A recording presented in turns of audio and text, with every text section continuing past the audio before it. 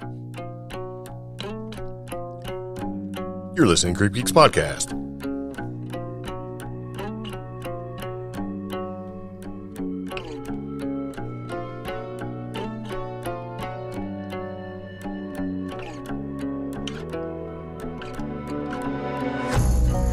So it begins again. Welcome to the CreepGeeks Podcast, Season 6, Episode 231. Be a paranormal skeptic or don't, it's all a simulation, and we know what your role is. Yeah.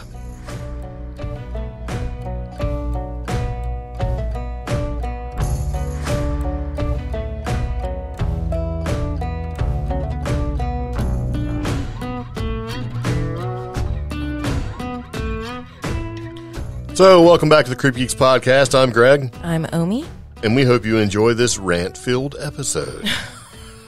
Yeah, it's all good. Okay, so if this is your very first time listening to the podcast, we talk about paranormal stuff, weird stuff. We're an offbeat podcast. We talk about paranormal, cryptid, supernatural, weird, absurd things. Sure. Pretty much whatever we think is interesting is kind of what we talk about. So, just kind of give you an idea of what this is all about. Today's episode is a little bit different.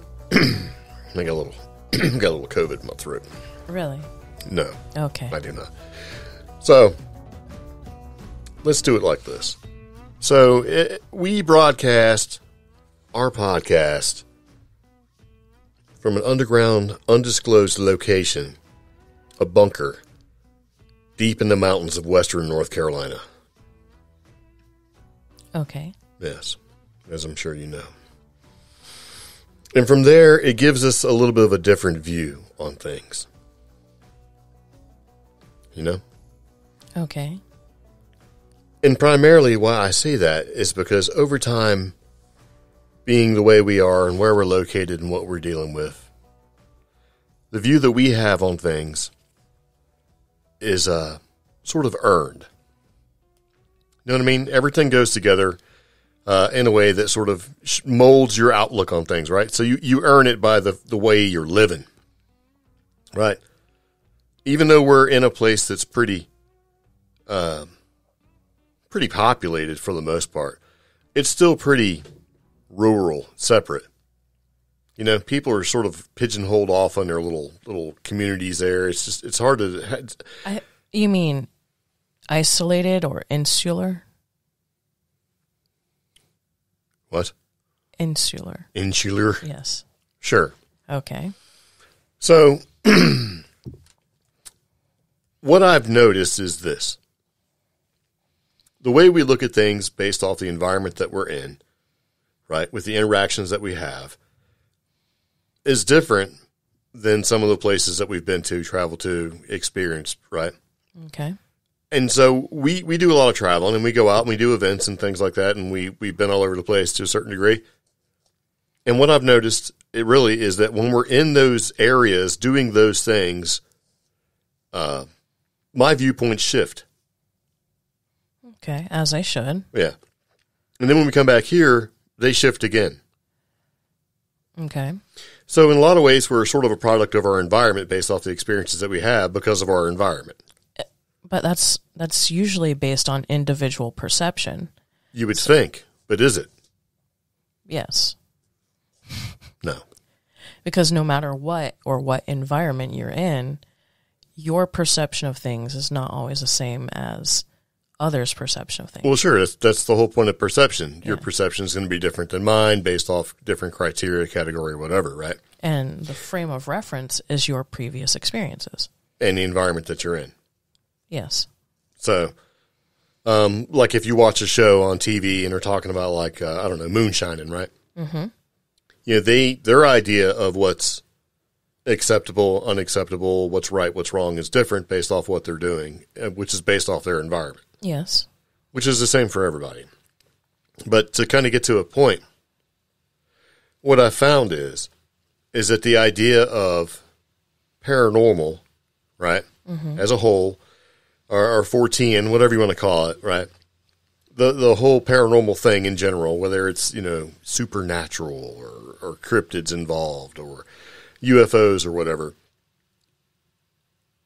your perception, your idea of all of that is kind of tied into your location. It is. Granted, that slowly changes with the younger generations. They have more access to information, and just by who they are, like what generation, especially like millennial or Gen Z, they outwardly seek those other experiences or other frames of reference. You know, you would think so. Granted, you are right. I agree, and I'll give you a good example of that. We went to CryptidCon, and which was in Kentucky. Yeah, in Kentucky, and there are two different people who went around for different reasons. They weren't even associated, but they walked around and asked people what their favorite cryptid was. Now, granted, when you walk into CryptidCon, there's a big giant dogman statue thing, and there's a big giant Bigfoot one. So a lot of people may have gone to CryptidCon because they're all about Bigfoot. Some people like paranormal, so some people may have said something else. The answers range from Bigfoot to the Hodog to it's Hodag to Mothman, things like that. But then they came around to me and my favorite cryptid, Skinwalker, Yi Nadaloshi. And just because that was my frame of reference and my series of experiences and my exposure to paranormal and cryptozoology, that's my answer. Yeah, well, my answer was different. I said based off what context. Yeah. And see, that's the thing, because most people grow up in a specific region, exposed to specific folklore and urban legend, and that helps form that answer. You would think. Because that's what I would think. But like with the millennials and stuff and having the information of the world at their fingertips, I think it's so much. Mm-hmm. And not to pick on millennials, but just say in general, let's just say the social media savvy, like youths of today, right? I think there's so much information out there and so many different places to get information that it's too much. Yeah. So they pick one or two, or even three, whatever's most popular, whatever they most relate to, and that's what they stick to. You know what I mean? Because and it's almost the same thing if you're completely sort of isolated, right? You get exposed to whatever's available to you, and it may be one or two things, and that's what you go with. So as much as it's the same, it's different, right? And much as it's different, it's the same. And thinking about this, it got me thinking about a couple different things, and one of the things was simulation theory. Okay. And the simulation theory basically is that we're all living in a simulation. Okay. It's got a hierarchy, a framework. It's got, it's just like it's a program, whatever you want to call it. But basically, everything is sort of not real. It's a construct. Yeah, it's a construct. It's kind of like the Matrix, right? And I'm not using the Matrix as like this is how it really is. I'm saying in general, it's a simulation. Okay. And part of that is because humans have a tendency to look at patterns and repeating patterns and things like that, and then they memorize it and they go with it. And that it's and after a while, once you start to see these repeating patterns, it sort of triggers the different things you see. I've seen this before. Is this real? Is it not real? But hold on. I mean, this is all vague because if you haven't figured out, this episode is pretty much just us sort of talking a lot about vagaries. And trying to, sort of get to a point, right? So it's going to be one of those sort of weird sort of episodes where this is taking a helicopter view of some things that we actually discussed on the way back from buying a rotisserie chicken and eating it for dinner, right? And so the idea of the simulation theory is that everything is a simulation, whether it's a computer program or whatever. Elon Musk has talked about it. It's become a thing where people are like, it's all part of the simulation. Right. Like Morgan Freeman effect. That's a simulation. Right. You know what I'm talking about, right? Mandela effect. Yeah, the Mandela effect, right? Mm-hmm. It's all part of the simulation. And so to kind of get through it, right? So if this is all a simulation or, much like a video game, you have your primary characters and you have other characters and you have other environment pieces and things that make up the world that your character is in. Right?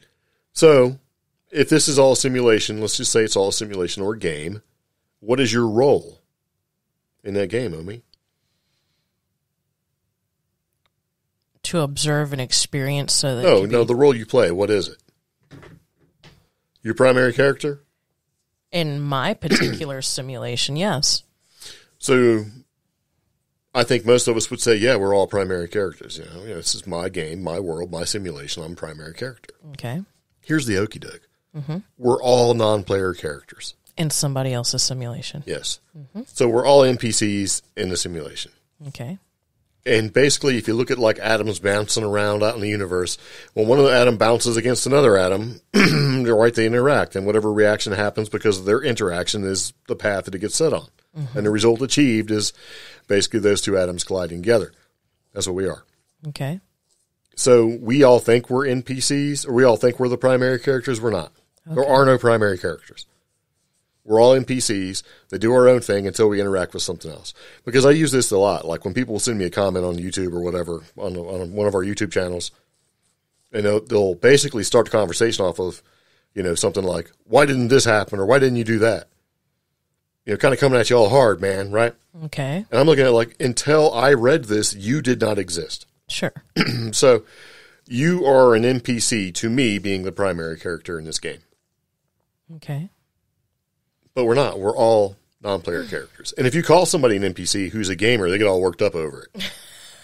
And I'm not really a gamer. You know what I mean? I stopped playing games a long time ago, right? I mean, like Zelda or whatever. I just don't do it. Like, and it's been brought up in popular culture recently. There was like that Ryan Reynolds movie that came out that was like he was an NPC and then suddenly he wasn't. Now another Matrix is coming out. Yeah.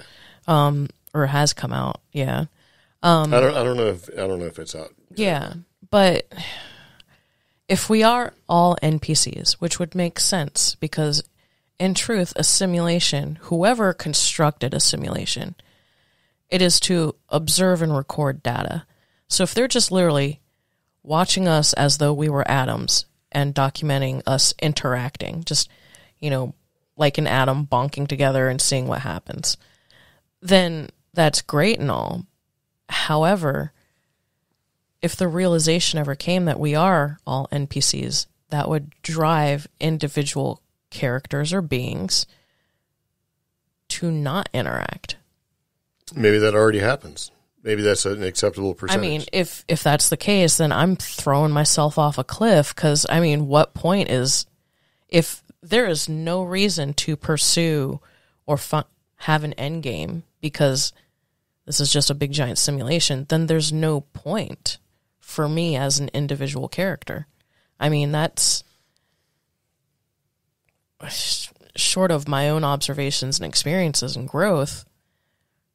If they don't really mean anything, that's kind of disheartening. Yeah, but that's the whole thing, right? Because it kind of goes like this.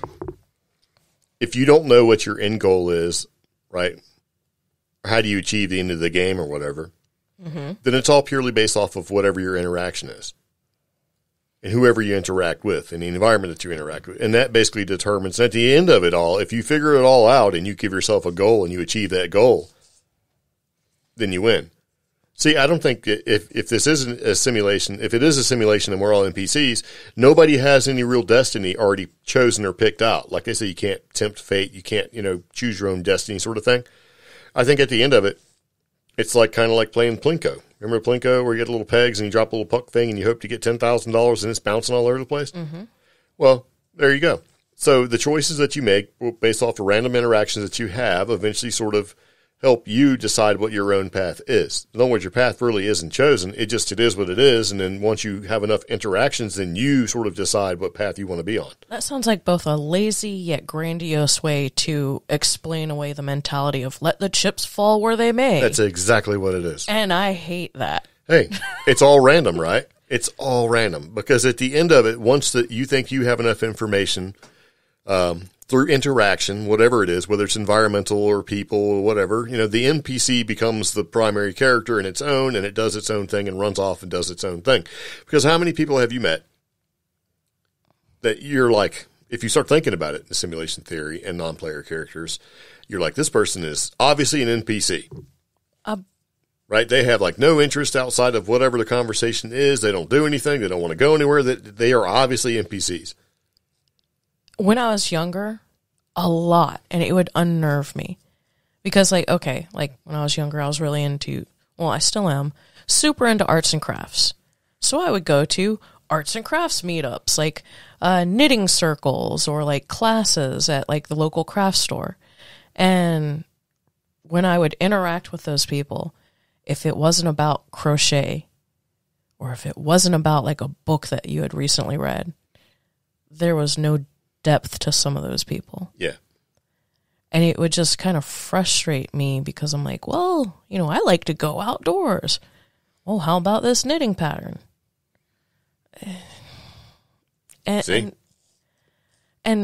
I mean, like I told you earlier today, when I would interact with people like that, it would just throw me back into my old school, when I was younger, favorite video game, Legend of Zelda. Yep.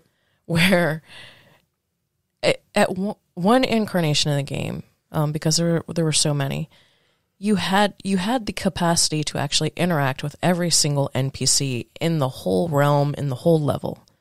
And half the time, you would just sit there and you just keep hitting the button to let the NPC continue talking. At the end of it, you either got a great tip that led you further on your quest, or you maybe got a part of a heart container refill, or you got a couple of coins.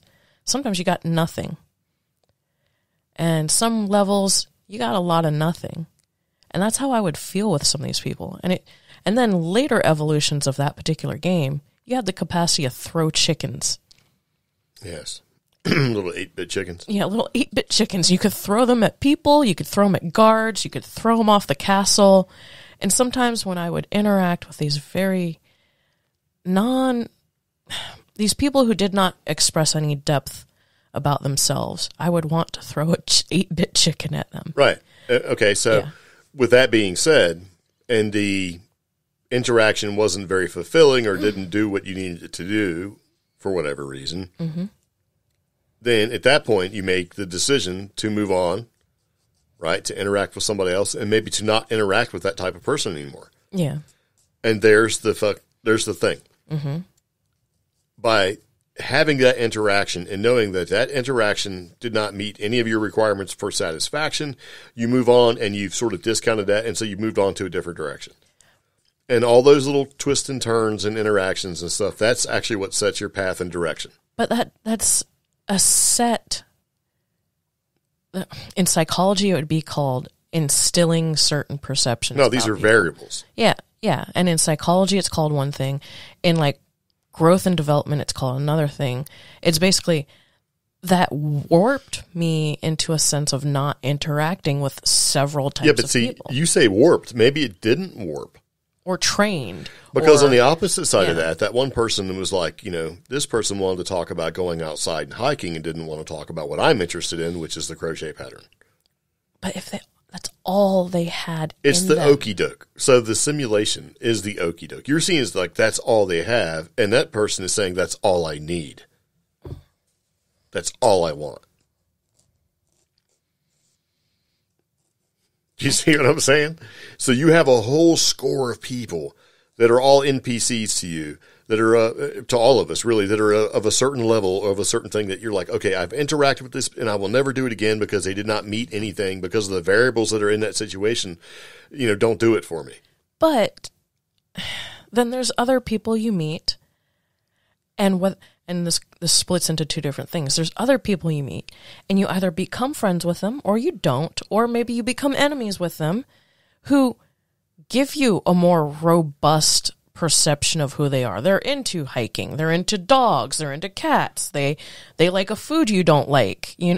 That sort of stuff. They have a different set of variables, and that actually shapes the direction of the path that you're going to take eventually if you ever figure it out or don't. This is one of the things that makes me think that the whole simulation thing could kind of be true. But if you make a constant computer, let's say it's a computer program, if you make it a constant computer program that basically the interactions and the levels and everything, there's no real rigidity to the variables that are involved, then you can play this game forever and never really achieve,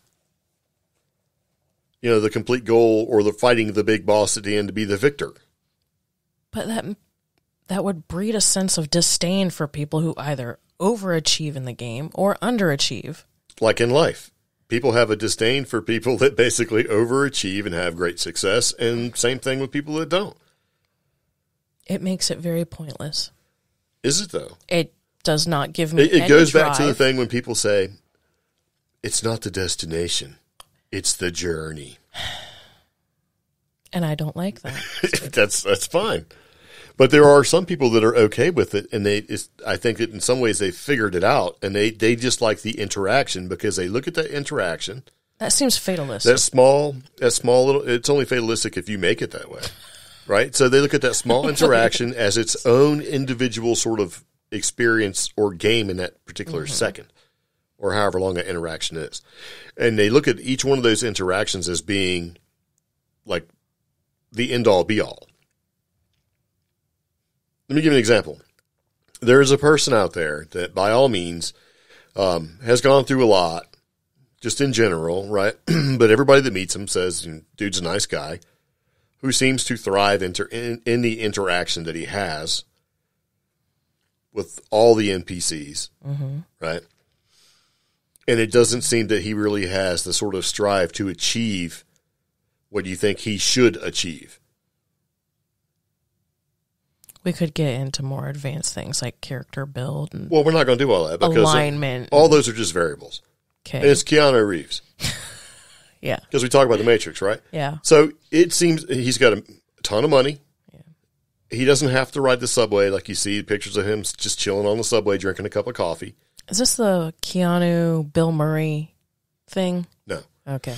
That would be cool, but I don't know what that is. But I mean, so when you, as you're looking at him, you would think that, okay, he should basically, with all the riches that he's obtained and success and everything like that, through all the failures that he had, like where, deaths in the family and all that kind of crazy stuff, losing his friend, River Phoenix, anyway, all of that jazz, right? That he should be doing things a certain way to achieve certain goals or milestones that you would think that he would need to achieve to obtain some kind of happiness or some level of success that we're all comfortable with. Yeah. But he doesn't seem to need that. It seems like he's okay in the moment. Okay. And he keeps himself grounded by taking the subway, drinking a cup of coffee outside on a park bench and talking to whoever comes up to them and being polite and listening to what they have to say. And then if he thinks he can make an impact, doing things like paying off the mortgage on your house because you can't, just things like that you'd think, is this actual philanthropy or is it something else? It's like he's just playing the game. Right? It was the Bill Murray story is life lessons learned from a mythical man. Yeah. That was the example. Yeah. Because like Keanu and Bill Murray both do that. And now, from what I hear, Jim Carrey is doing that to a certain degree as well. Yeah. And there's this sort of myth out there that somehow or another they have obtained a certain level of enlightenment. Yeah. And they're looking at life completely differently. Whereas they realize in the end, they don't matter. Nothing matters. Which you are is not the spark in the funny. universe that you think you are. And you're better suited to be part of it all instead of trying to be the standout for everything. Because two of those people have notorious reputations where Right. they have some colorful past to them where they were basically outcast or deemed unfit for the rest of society almost, But since they have learned their lesson, now they have ascended to Yeah. another level. Okay. Because for a while there, Jim Carrey was the bad guy. He was crazy, you know? That's And, what they say. Yeah. And he says he was nuts too, but at the same time, So but he's always said the simulation.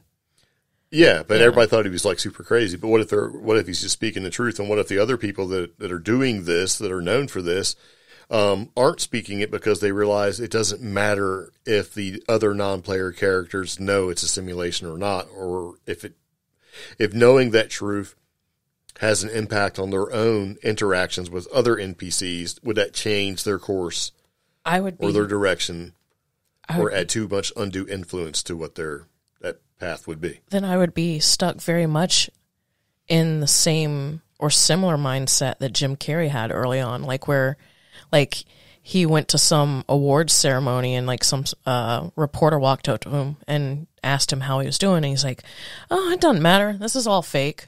It's a simulation." And then he just walked off. Yeah. And unfortunately, if this is the case, I'm going to start throwing 8-bit chickens, and if it gets bad enough, do I start treating people like NPCs? I mean... Well, I think we all of us actually do that anyway. I mean... If this when you see somebody in a grocery store and you just see them doing their own thing, just milling about, you know, and you don't go up and actually interact with them, they are just a two-dimensional character doing their own thing, and you don't really care. I mean, does that character involvement that you'd have if you went over and talked to them, is it even worth doing or not? There has to be something that triggers the interaction. And a lot of times it's just proximity. Yeah, if you get too close to them or whatever, because you need to do something, you're on your way, they're on their way, and you get too close, oh, hey, excuse me, you know, or whatever. But if this is all simulation and this is what it is, then what does it really matter, right? That's where I get into, like, my really failed background as, like, a programmer, and I'm like, well, those people in the commissary, you know, in the grocery store, that's just that are just walking by. That's the equivalent of the map skin, you know? Well, yeah, but is it though? Because technically they didn't exist until you've seen them.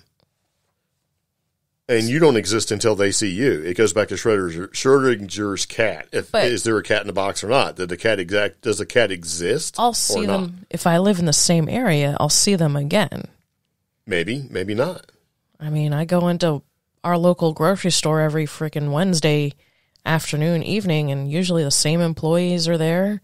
Sometimes there's people I don't recognize at the grocery store. Sometimes there are. They're only there because you've noticed them, and you've noticed the pattern. And we all find it. When I played video games when I was a little kid, right? Yeah. And I'm old. I'm like 50-something years old. You played them enough to notice the pattern of how to, these are the 18 things you need to do to get to this part where you need to do whatever to move on to the next level. They're not only there. I mean, that's like, okay. They are, though. And you do these certain patterns over and over and over again to move further into it, right? Or you try different avenues. I own a printer. The printer breaks. I know for a fact there is a call center I can call, and no matter what, there are people there. I know that for a fact. Do you, though? Yeah. Regardless if I actually know the person, those people exist. Do you? Yeah. Okay, there's other people out there that don't own a printer that don't have any idea that those people exist. Right. But they didn't exist until I thought of them. Here's the thing. Here's the rub with the whole thing. There's thousands of printers. For everything that you think, there is someone else who either doesn't know or doesn't think that way. Those people are dumb. And to those people that are dumb, they think you're dumb. And you know what that is, right? That's basically the light and dark. That's the equal and the opposite. That's the yin and the yang of the entire thing. The positive and negative, the ebb and the flow, whatever, right?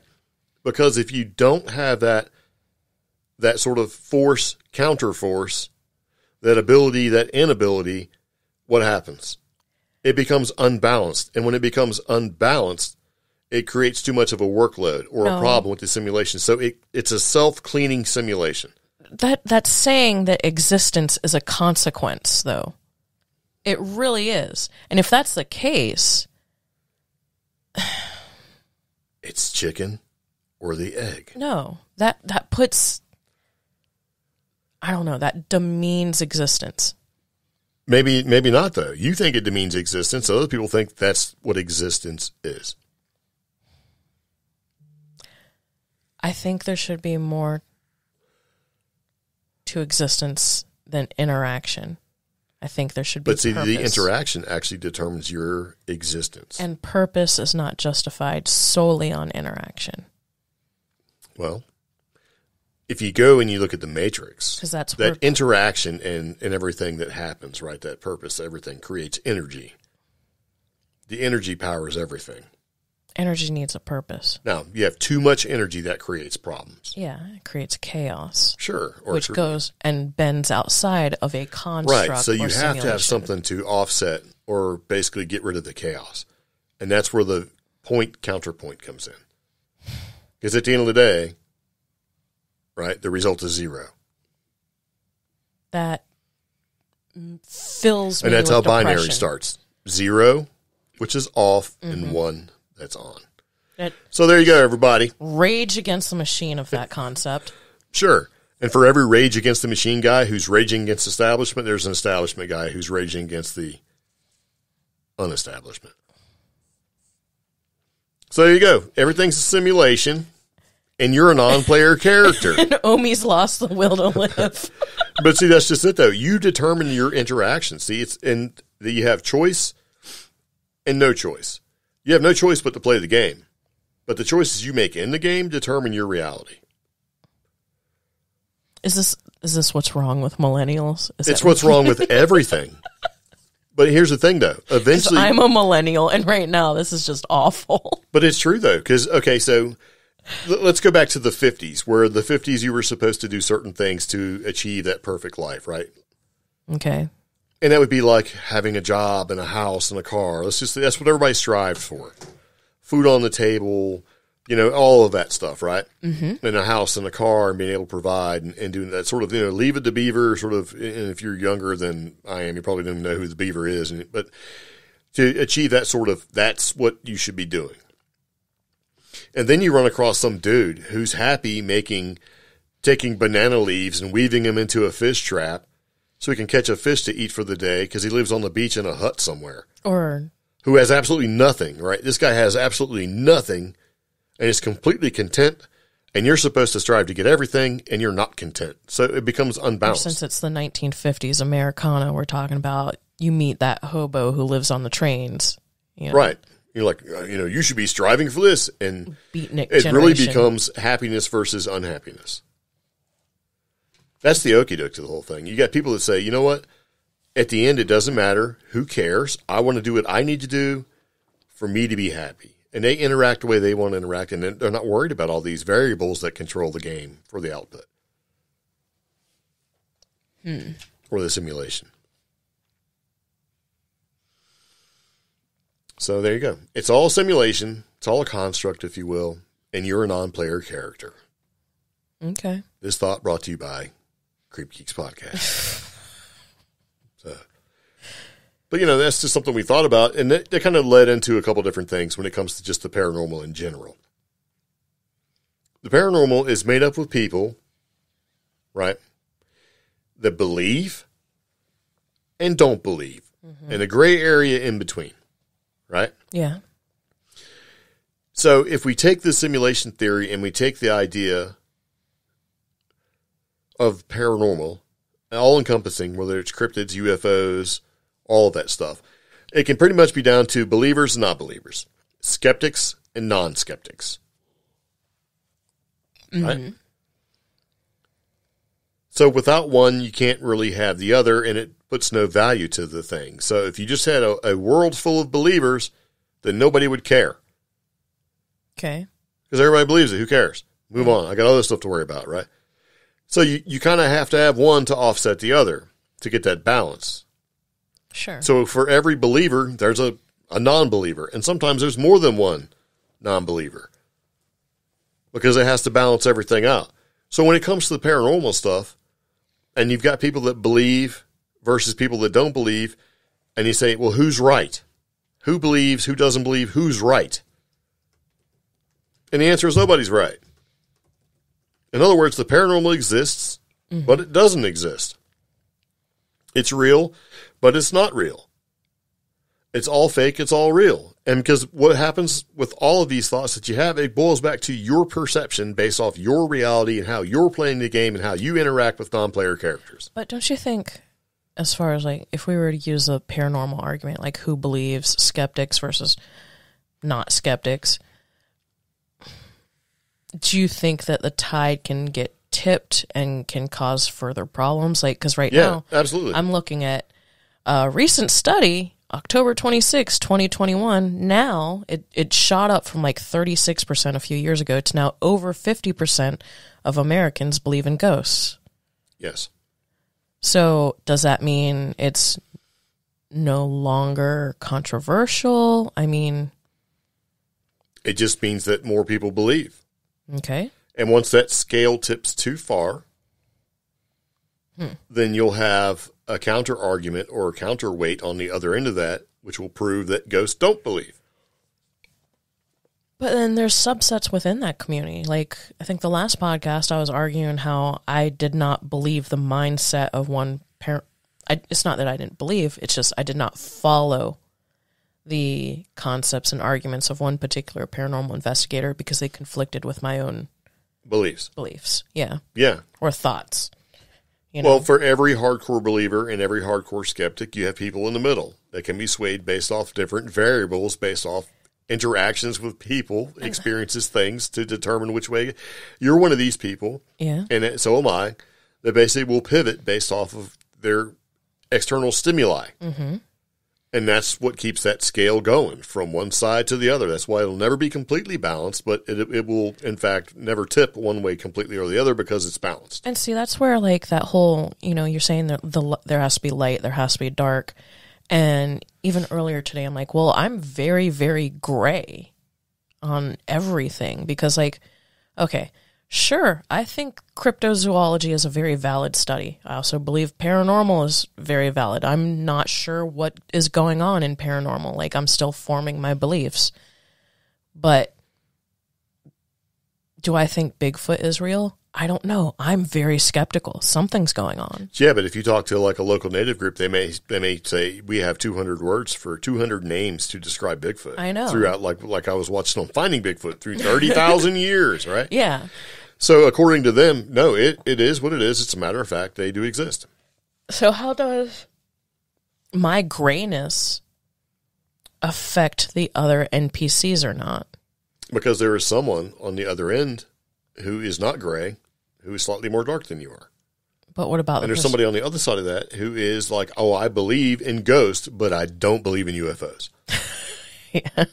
So for every viewpoint and counter viewpoint, for everything that you believe, there is someone who believes the same as you, not the same as you, or partially believes the same as you. And it all sort of balances its way out. This is why, when it comes to paranormal and stuff like that, there's no winning. Yeah. Even if you showed Bigfoot and, you know, pure 8K glory, as sharp as you can make it, somebody will say it's fake. Which is funny because even if you provide a body, they're going to say, oh, nope, that's fake. There's a post in one of the Appalachia cryptid something groups on Facebook right now. And it was this person who thought they were novel or original. And they're like, hey, I have an idea. Why don't we all post in this thread the best, clearest, well-taken pictures? And I just started to cringe right there. That we have of Bigfoot. Not these blurry photos. Why don't we try to take good photos? And I'm like, first off, as a photographer, I wanted to chime in there, but I didn't. But just because that's a trap. You just stay out of that stuff. Yeah, because anybody who is either interested in photography or knows more than their parents about a smartphone, do not fall into that trap, because you're going to sit there and you're going to be like, this is the best photo this particular person can take. Right, and that's based off a variable, and that variable is knowledge. Another variable is experience. Another variable. And so that's the thing with this whole thing. No matter what it boils down to, at the end of the day, they'll never be able to prove it's all a simulation, but they can't disprove that it's not a simulation. You'll never be able to prove that there's actual ghosts, but you can't disprove that there aren't ghosts. You see what I'm saying? It's funny because that's actually one of the points in one of the articles you've linked to for this podcast episode. We have show notes that have links to everything we talk about. And that particular point is it's not actually possible to prove we're not living in a simulation. Right. And I'm like, it may be easy. They're saying it may be easier to prove that we're living in a simulation than to prove we're not. A nuclear physicist, Davauti, believes that cosmic rays, the most energetic particles known to man, would appear as pixel-like chunks if we were within a simulation. Think Minecraft, y'all. And unending beams if we were in a base reality. However, NYU philosopher David Chalmers doubts it's possible to prove that we don't live in the Matrix. You're not going to get proof that we're not in a simulation, because any evidence that we get could be simulated. Yes. Yeah. So, which goes with the whole argument. Like, all of us keep saying, bouncing around some of those theories like Bigfoot is a ghost or Bigfoot is a UAV. If evidence comes around, is it because we vocalized those points therefore that simulated evidence appeared. Exactly. And I'm annoyed by that. Right. Which, I mean, it's just kind of one of those things where you can kind of hurt yourself. We've been talking about this for 40 minutes, and what have we determined? Nothing. Nothing.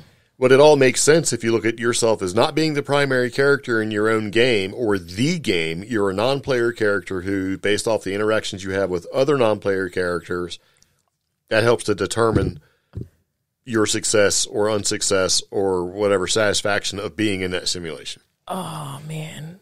And this particular... Because if you look at it, right? Yeah. It's all about, checks and balances.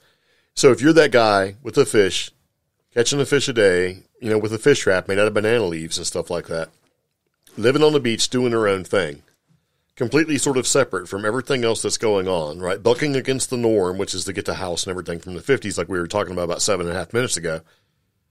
There will be somebody who shows up that says, you can't live on this beach. This beach doesn't belong to you.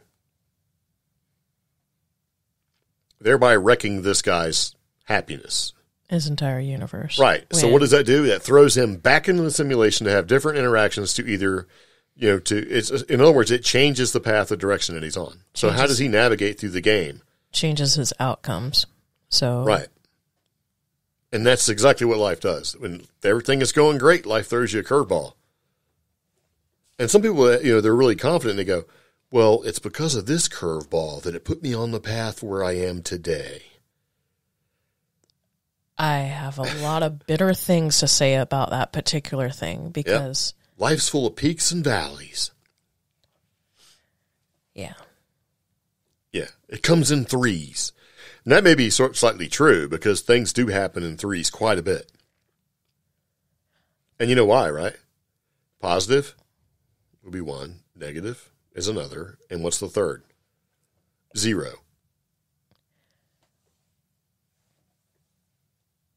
That's what you got to have. You got a positive side, you got a negative side, and dead smack in the middle is what? 0. Gray. Nope, 0 is the neutral. Dun, dun, dun. No, I don't like it. That's all. So. I know. Hey, this is what I thought. Driving home with a rotary chicken and some salad and some delicious French bread when I brought it up to you and said, you know what?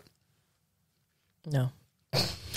No. Now, and what about the whole divine intervention or somebody looking out for you, guardians and all that kind of stuff? That's where I was biting my tongue. What is that? In gameplay bonuses or punishments? I'm not a gamer. It's just a different set of variables. Yeah, and I don't... You know what that is? That's a subliminal way to keep you playing the game. To keep you interactive, to change things. Which, that's a great point, considering that incentive is wearing thin for a lot of people. Well, yeah, because it's like stoking the fire. Yeah. No, it's not stoking the fire. It depends on the situation that you're in. If it's a positive side, it's stoking the fire. If it's on the negative side, maybe it's tamping down the fire so that you don't burn out. Because it's all about energy, right? Mm. At the end of the day, energy can be neither created nor destroyed. So you need a balance. As if you continue to hang an incentive in people's faces without proof of incentive, they're not going to keep playing. So what you got to do is you got to give them a little bit. You got to give them a little taste of the carrot that you're dangling. Mm-hmm. See? That's what it is, man. That's what we are. We're all just hairless monkeys speaking monkey gibberish. And that's why we can't have disclosure. Would you stop with that? So we're thinking about doing a new section of the podcast saying, this is why we can't have disclosure, where we put the best, and that's sarcastically, of humans in our podcast and references of things that prove that we're the best, and that we're ready for disclosure. Like when you were talking about that one guy who basically got into a crossbow fight, and it was like, I see your crossbow fight and raise you a flamethrower fight. Oh, where was it? It doesn't matter. Yeah. Doesn't matter. But see, that was the whole thing. So I'm sitting there and I'm thinking about this on the way, and we started talking about it, and we're like, we should do a podcast. Because if you've been listening to our podcast, you know that this episode is supposed to be our experiences at the Marfa Lights. And we even put a video up Unedited, just basically cell phone video. We went to Marfa, Texas, and recorded about 10.5 minutes of the Marfa lights and put that video up on YouTube, on our CreepGeeks YouTube channel. And we also shared it to Facebook, so it's on Facebook as well. So if you're interested in seeing the Marfa lights, which are much like the Brown Mountain lights or spook lights, right? These mysterious lights that nobody really knows what the cause is, you can watch it. And we suggest you do so. So we do have a link to that, and you can see that. And you can also go to our Facebook page where you can interact with us. Because we like the interaction. So, hey, you can take your NPC character and interact with our NPC character. So, but that, that whole, this is why we don't get disclosure thing. What happens to those NPCs when something weird like this happens? Like I was talking about the crossbow incident that happened in North Carolina. That's a variable. And then what you were saying, Florida man uses flamethrower to settle parking dispute. See? You got to have some weirdness, right? Because there has to be a variable in there that sort of sets things off in a way that can reset things. So, to convince us we're not in a simulation? No, not necessarily. Okay. Keep you in check. Okay. And so there's just some general weirdness. And I think sometimes things need to be sort of cleaned up and defragmented, if you will, like the old school hard drives. You had to defrag them every once in a while. I think sometimes you got to clean some things up a little bit. And also I think that the simulation actually tests boundaries. So, I mean, think about it like this. If you were going somewhere and you were in a parking lot and somebody, took your spot or whatever, and you basically were unhappy with that, and you decide to escalate it to a flamethrower level, the person that's, on the other end of that flamethrower level escalation is probably going to think twice about it, thereby keeping that guy in check because that guy snatches parking spots all the time. Okay. Right? Doesn't care. So it's a learning because experience. that person who thinks that, they are the end all be all and will just take your parking spot, right? Not being considerate or put their shopping cart up, right? That's the kind of person that needs to know that they're an NPC and that other NPCs exist as well. So how do you do that?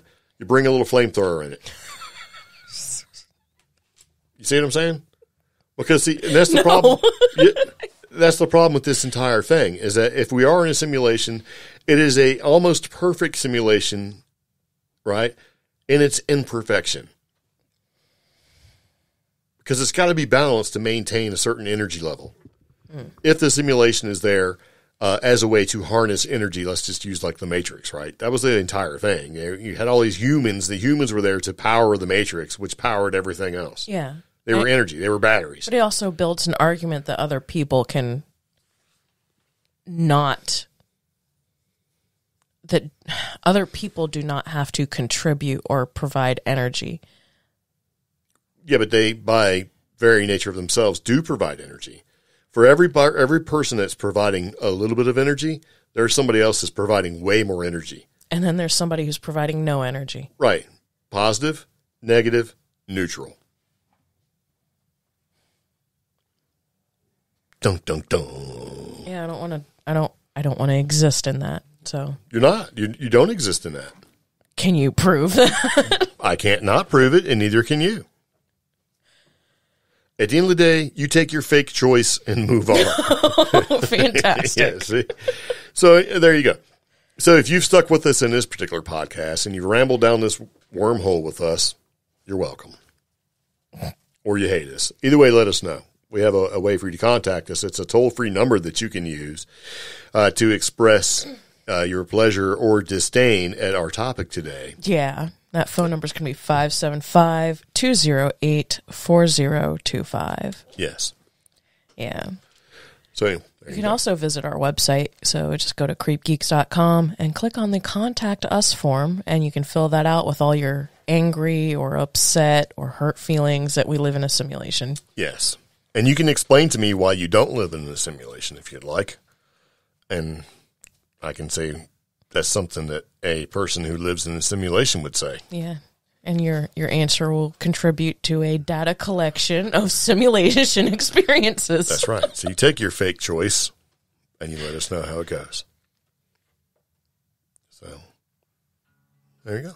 Mm-hmm.